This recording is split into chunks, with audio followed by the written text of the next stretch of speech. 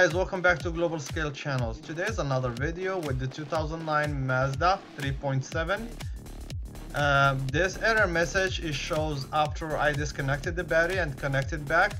It starts flashing. It's a DSC, which stands for the Dynamic Stability Control. This video will show you exactly how to fix this problem. So all you have to do, take a seat and watch.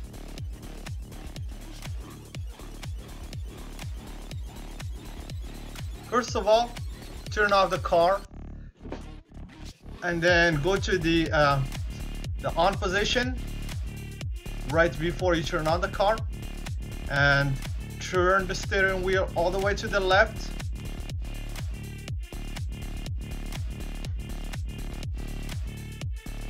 And then you're gonna turn all the way to the opposite side, to the right, all the way.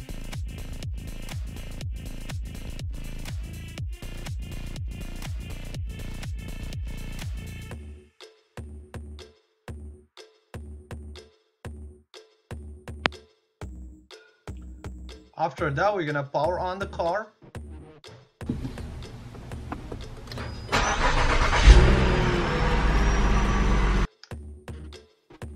As you can see, it's still flashing. Don't worry. We're gonna do the same thing again, all the way to the left. You see? And then we're gonna go all the way to the right. And in the meantime, you're gonna see the lights stop flashing. And the car is back to normal.